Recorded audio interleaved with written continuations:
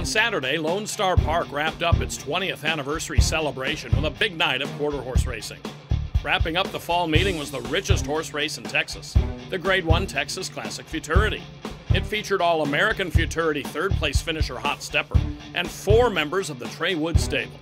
Stay with us for an up-close look at the racing from Grand Prairie, plus season-ending races from Will Rogers Downs and the Grade 1 Super Derby on this edition of the Weekend Wrap-Up.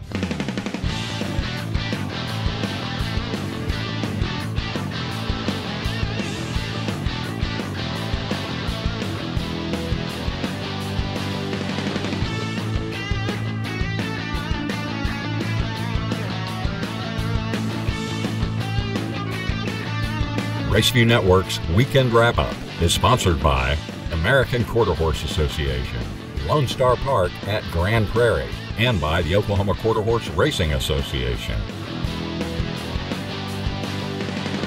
Hello and thanks for joining us. I'm Jim Byers. Let's begin with the other big race from closing night at Lone Star Park, the Grade 1 Texas Classic Derby. The purse here is $384,355, and the distance is 440 yards. Trying to pull off the Texas Classic Futurity Derby double is High Plains Perry.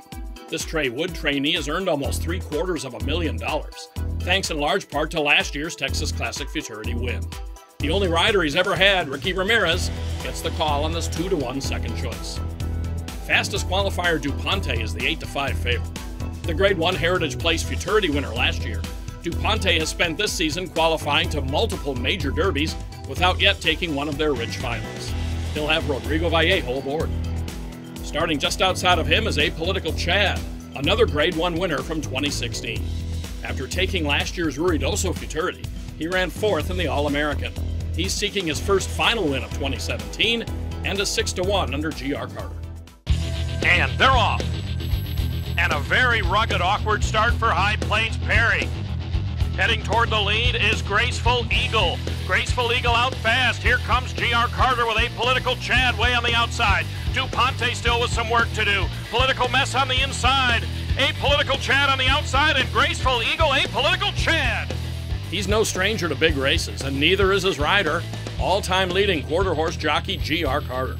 What an effort by Apolitical Chad, fighting off a tremendous challenge by Graceful Eagle, with Percy Jones up late for 3rd on the outside. Now 6 for 12 with a pair of Grade 1 scores. Apolitical Chad is an Oklahoma-bred gelding by Apolitical Jess, out of the Shazoom mare Fast Prize Tracy. Afterward, Carter spoke with Rodney Nelson and gave all the credit to the horse. Political Chad just run a flawless race and made the jockey look real good.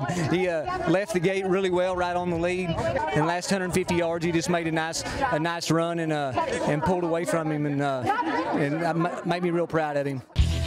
Apolitical Chad was bred by Wetona Stanley and W.E. Smith. He's trained by Wes Giles for a 9-person partnership appropriately called Nueve Racing. The time, 21.525 seconds. Will Rogers Downs in Claremore, Oklahoma also featured a multiple stakes card on Saturday in the Black Gold 440 Championship Futurity. More than $282,500 was in the purse as Cloud Ridge went postward as the 4-5 favorite in this restricted Grade 3. Number 5, Captain Force leads late, but look at the remarkable rally on the far outside by number 7, Cloud Ridge. He broke slowly, repeatedly bumped a rival early, and swung out for a rally that put him on even terms with Captain Force at the wire. It's a win-dead heat. Captain Force was ridden by Edwin Lujan for trainer Hipólito Michel Valverde. Captain Force is a Kentucky-bred son of Captain Courage, owned by Pedro Andazola. Cloud Ridge wins for the 5th time in 7 starts for owner-breeder Randy Davis. The Oklahoma-bred Cloud Ridge is a son of Carter's Cartel, trained by Stacy Capps, ridden by Berkeley Packard. The time here, 21.956 seconds.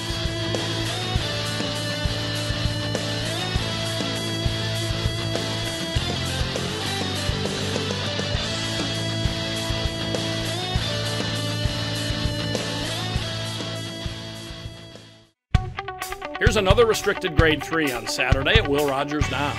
This one matching state breds in the Oklahoma Horsemen's Association Mystery Futurity.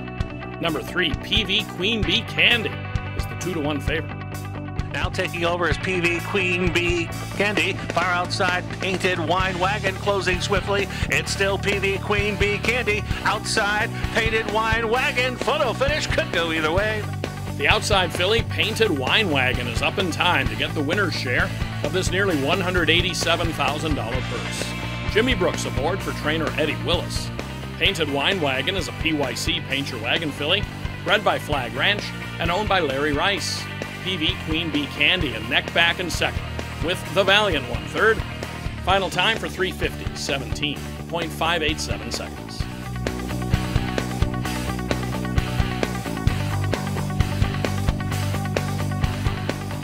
Up next, a pair of Grade 1s, the Los Alamitos Super Derby and the Texas Classic Futurity. Oklahoma Quarter Horse Racing Association encourages the breeding and ownership of Oklahoma-bred horses, promotes and protects racing opportunities in the state, and represents our members' interests at the state capitol. Learn more at oqhra.com. We're only about a month away from the Champion of Champions at Los Alamitos, and that means the races available to gain automatic spots in that track's signature race are winding down. On Sunday, one of those coveted places in the Champion of Champions went to the winner of the $921,500 Los Alamitos Super Derby. These 3-year-olds go 400 yards. Favoritism was nearly even between Kissed by an Eagle and LD Is Back. With the 6, LD Is Back, the slight 2-to-1 choice. And away they go in the Los Alamitos Super Derby, and Shazak got off to a beautiful start to the extreme outside of Catella Deli. Trouble in the middle part of the track for the favorite. LD Is Back. Jess Moss is running a strong one. Kissed by an Eagle is trying to close it as well as Jess Moss and Catella Deli. Shazak has the advantage on the outside though, and Cody Jensen, Shazak take the Los Alamitos Super Derby. Shazak wins his second Grade 1, and both came in mega races. Last year the Edinburgh Million, and this year the Super Derby. The Texas-bred son of Corona Cartel and Grade 1 winner All About Ease leads all the way here for red-hot trainer Jaime Gomez. Bred by Bobby Cox, Shazak is owned by Dutch Masters 3, which also owns part of runner-up Catella Deli. Cody Jensen, the winning jockey, as Shazak ups his career bankroll to $948,600 plus. Catella Deli and Kissed by an Eagle were next. The time, 19.762 seconds.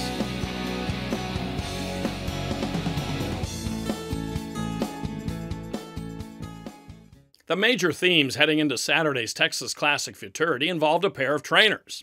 One was Trey Wood, who qualified 5 horses in the trials and started 4 after one of them scratched. The other was Sleepy Gilbreth, whose stable has a renewed profile thanks to Hot Stepper.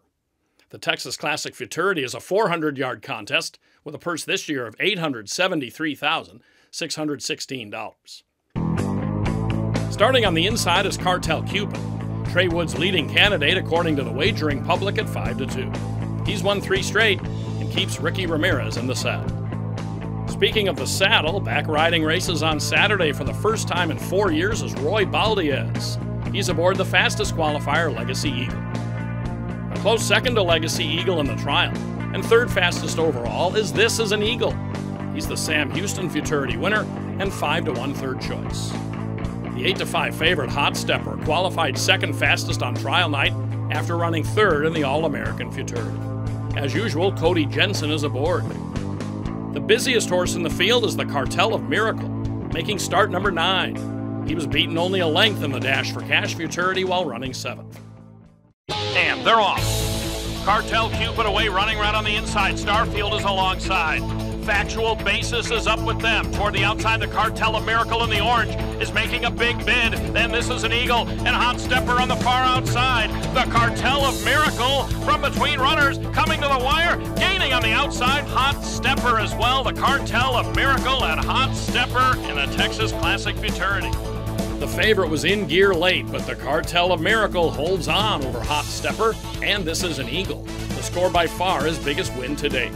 Manuel Gutierrez, the winning rider, as this Texas-bred son of Tough and Good and the mare It's Just a Miracle overcomes a bump at the start for a 13-1 upset. The Cartel of Miracle was bred by Jose Estrada and races for Mauro Luciano Villarreal. Now 4 for 9 lifetime, the Cartel of Miracle provides 21-year-old trainer Alonzo Neri with his first Grade 1 win. Afterward, he spoke to Rodney Nelson. He did an awesome job. I couldn't ask anything more than him. You know, he bumped a little bit off to the side a little bit, but he ran an awesome job. Midway, he started pulling easy. I saw him win about halfway down the stretch, so he did a really good job. Now, 21 years old, this is your first Grade 1 win. What is it? Yes, it is. How does it feel to pick up the biggest race in the state of Texas? It feels awesome. I don't even believe it for myself. It feels really awesome. You know, something that everybody wants to win, you know, a Grade 1 event, so I'm really appreciative for everything that's happened tonight. All right, what's the next step for the horse? Gonna rest him for now, make sure everything turns out okay, and talk to the owner, see what he wants to do, but hopefully everything's okay with him, and we'll see from there. The Cartel of Miracle goes the 400 yards in 19.8 seconds. You're not just my horse. You're my family. I may hold the reins, but you hold my heart.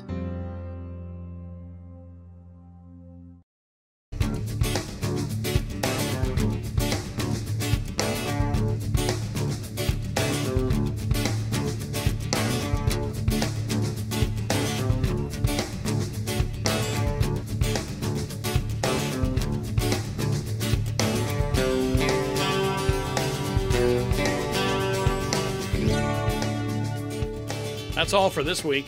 Be sure to keep up with RaceView Network for full coverage of the sport's biggest races and fastest horses. I'm Jim Byers. On behalf of the entire staff and crew, thanks for watching, and we hope you'll catch us next time on the Weekend Wrap-Up.